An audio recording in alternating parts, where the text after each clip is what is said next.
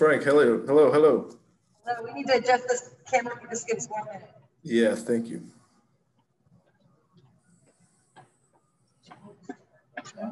Media, if you want to go ahead and get the hands up if you have any questions, I'd appreciate it.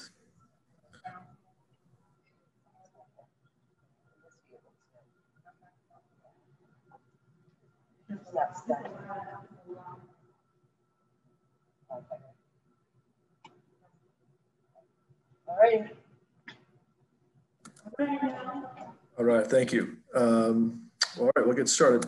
Mike Trudell. Hey, Frank, how are you? Good, Mike. How you doing? Doing well, thanks. Frank, would you mind telling who's going to be able to play tonight, and if you've decided on a starting lineup at this point? Yep. So LeBron and Anthony and Mark Gasol and Markieff Morris and KCP will not play. The starting lineup, I think that's everyone that's not playing. The starting lineup will be Dennis Schroeder, Wes Matthews, Taylor Horton Tucker, Kyle Kuzma, and Montrezl Harrell. Frank, would you mind touching on some of these new guys, how they've looked so far? And if you want to start with Schroeder and Harrell and then Matthews since they're starting, what have you observed from them in the week of practice, and what are you looking for tonight? Yeah, everything we brought them here for, to be honest, has showed up in the first few practices. Dennis's speed on both ends of the floor and the ability to create his own shot to contain the basketball defensively. Wes Matthews' toughness, three-point shooting, physicality defensively. Trez is scoring ball on the post and on short rolls, the way he's really good at. Defensive end, and Mark has really stood out as we expected with passing, and how great he is with his offensive skill set, being a big body, showing the discipline that that has helped him win a championship defensively. All those guys have looked really good, and tonight it's really just going to be about getting those guys comfortable in our system with new teammates. We want to establish ourselves as being a team that plays harder than our opponent every night, but it's really going to be about executing what we're looking to do on both sides of the ball and getting used to their new teammates.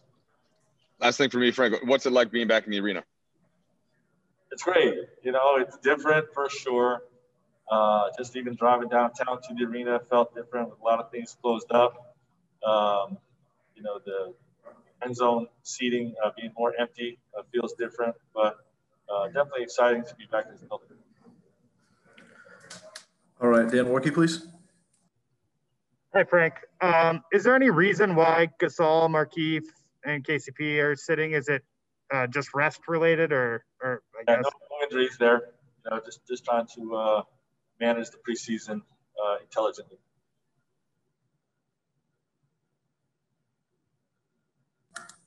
Bill Orm. Hey, Frank. I just wanted to go back to the question about, the kind of what's weird about being back in the arena. Just, you mentioned your drive here. Like, did you have to remind yourself what your route was? Was it second nature? It's been 9 months and a day since you guys have been here. Like, what was just could you give us a little more on the experience of coming back? Yeah, it was, I love the drive down here, seeing the LA downtown skyline. And, that felt good to be back in that mindset. It is different because part of that drive typically is getting juiced up for the atmosphere that we're about to go coach a game in. That part is different because the atmosphere is going to be very different, but this building still has a ton of meaning, to all of us. So I think it's going to be fun for our staff and players to be here, and hopefully fun for our fans to see it on TV.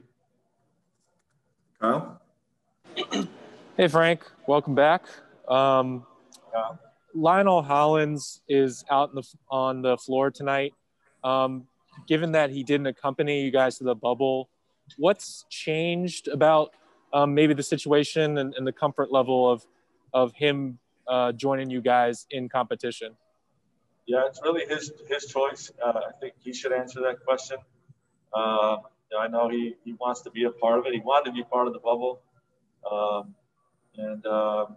As to why he feels safer doing it this year, that's really a question for him. But I think he, my lens on it is that he saw that the NBA is taking great care to keep everyone safe, and follows these protocols, wearing a mask and keeping distance and all those types of things.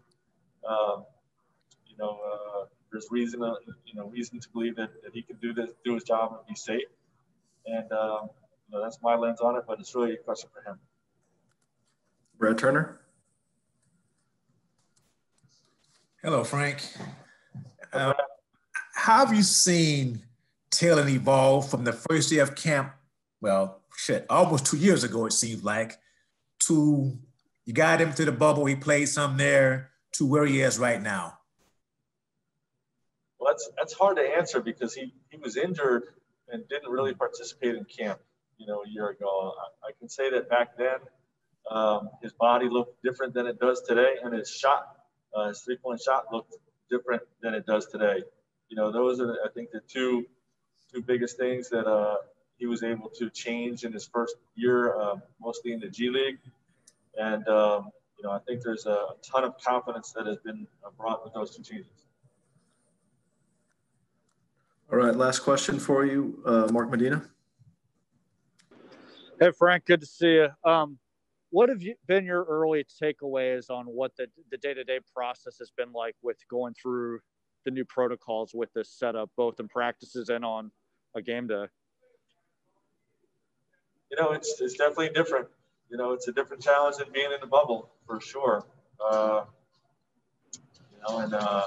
guess we're going to begin the point of care testing tomorrow. I think that's going to be one of the biggest hurdles for what this feels like for everyone, in terms of having to wait in your car and whatnot before you can enter the facility. But everything's done for a reason. Me personally, I have a great deal of trust and faith in the protocols that the league has put in place to keep us all safe. They have our interest, our safety is in their best interest and all of our best interest. So, we just got to roll with it. It's going to be that type of year. All right, actually, if you don't mind, we get one more from Dan Workey, please. Hey, Frank, just to clarify, when was the last time that you guys got tested? Did you get tested today at the facility? How did that kind of work? Yep, this morning before shoot-around, we all got tested. Thank you, Frank. That's it. All right. Take care, guys.